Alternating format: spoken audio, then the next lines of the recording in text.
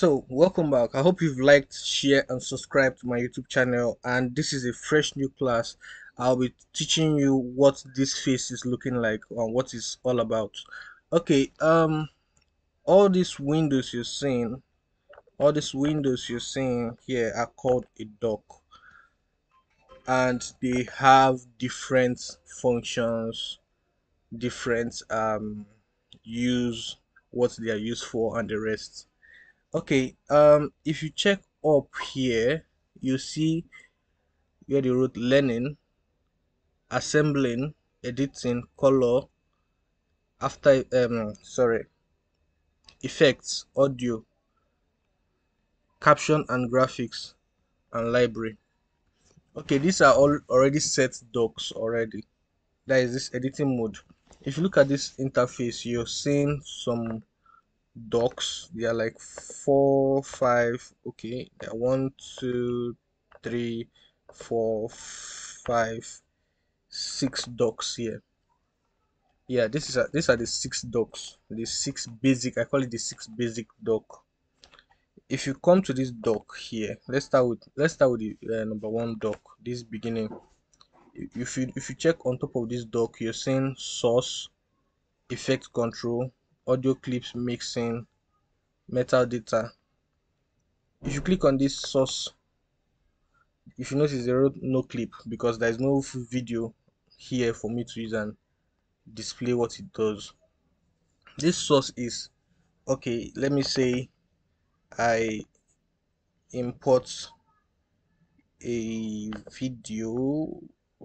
What this source does is for you to like preview your video before you edit. You use your source to preview your videos before putting it on your timeline. I know you don't understand what is timeline, but I'll show you what a timeline is.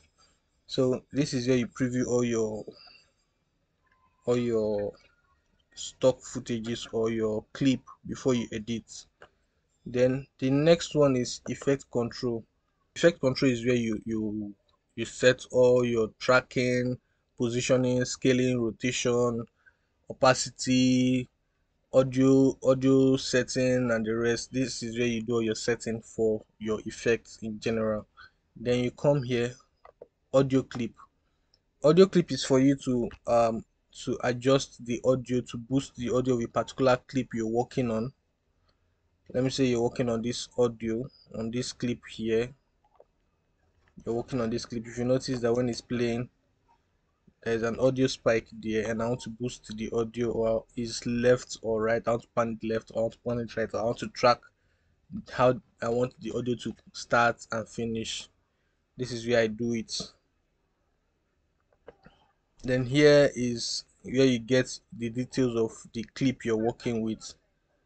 All the clips you're working with, this is where you get all the details, anything about the clip or the camera you used and shoot it, and the rest. This is where you get the whole details, what frame and the rest. This, let's put it that this is where you get the data of your clip.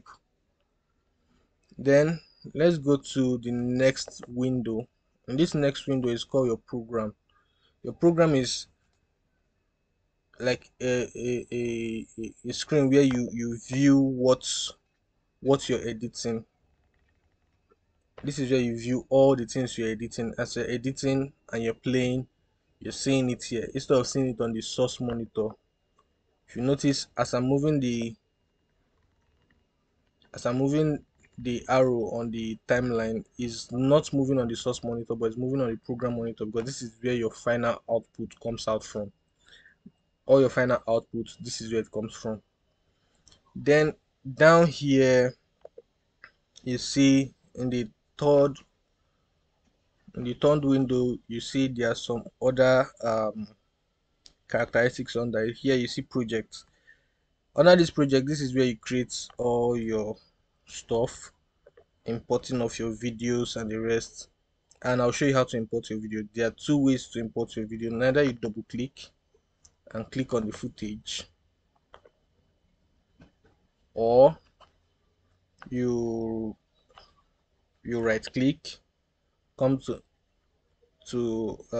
import, then click on the footage, then open.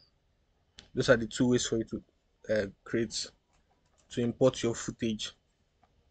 Then this project is where is the same place where your sequence file comes in. There are two ways to create your sequence file. Either you hold one of the clip, then drag it to your timeline, it creates a sequence file, or you have a specific sequence you want to be working with.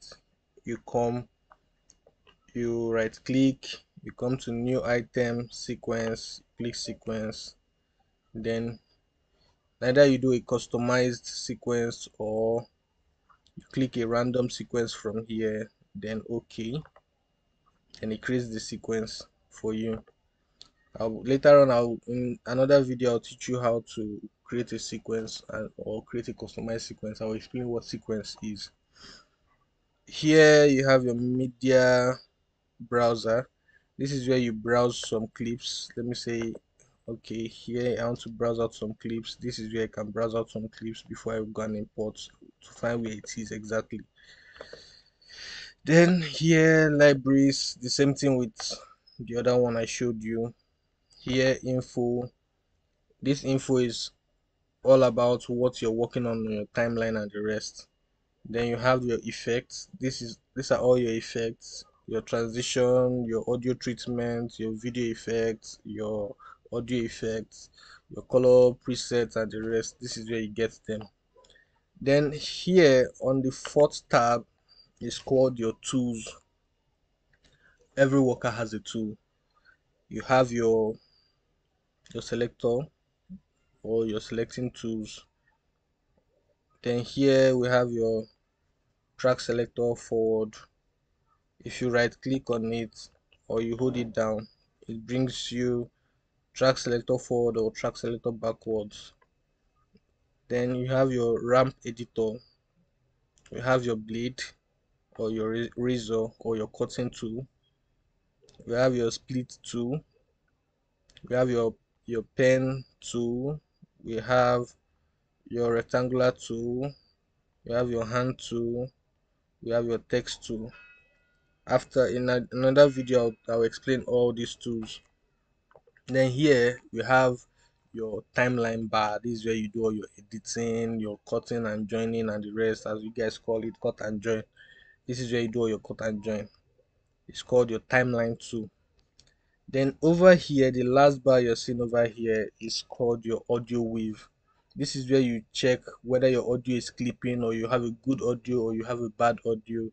Whether the audio is bad, if it's bad it clips, if it's okay it stays on a certain level, if it's too low it goes very low, and the rest in another video I'll explain that one too. So thank you, like and subscribe as we move to the next class. Thank you.